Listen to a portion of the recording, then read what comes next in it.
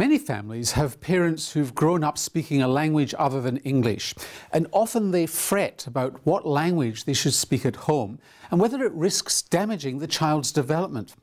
Well, there's really good news about bilingualism, whether it's a spoken language or even a sign language.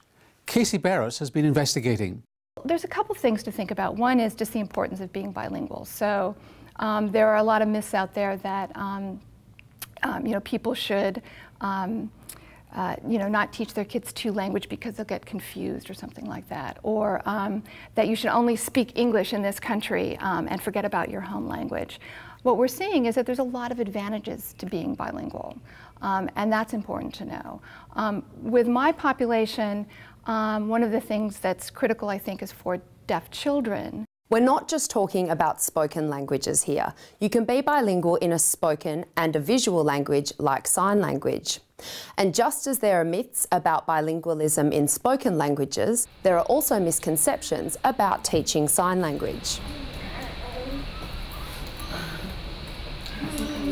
Sometimes with deaf children, there's been a move to, oh, we don't want to expose them to sign, we just want to focus on their ability to speak and just focus on that. But there's a lot of advantages, not only just linguistic advantages to acquiring a sign language, which can be acquired naturally, but also some of these cognitive advantages.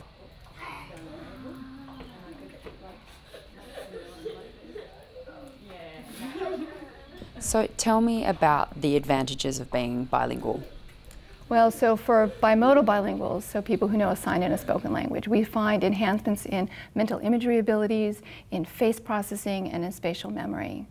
For unimodal bilinguals, people who know two spoken languages, we see basically advantages in executive control. So advantages in being able to inhibit information and to selectively attend to information.